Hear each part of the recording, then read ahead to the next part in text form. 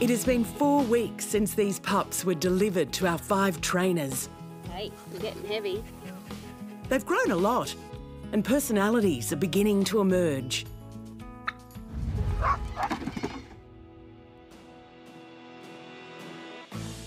Territory horsewoman and grazier CJ Scotney knew straight away she was going to need a feisty name for her female pup. No biting.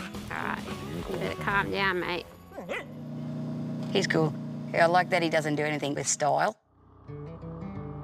You guys, think that I'm going to be able to train him to meet these milestones. I'm just trying to keep him alive. He tries to kill himself 3 times a day.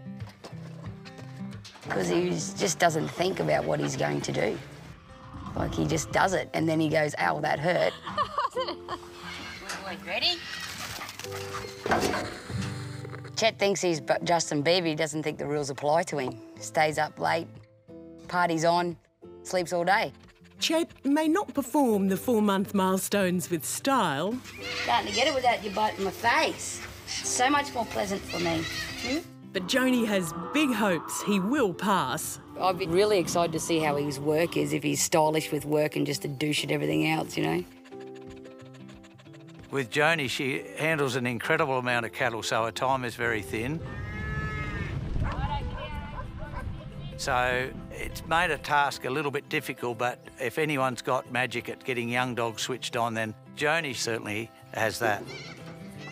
Oh, he nailed the landing. Big puppy's day out. Big puppy's day out.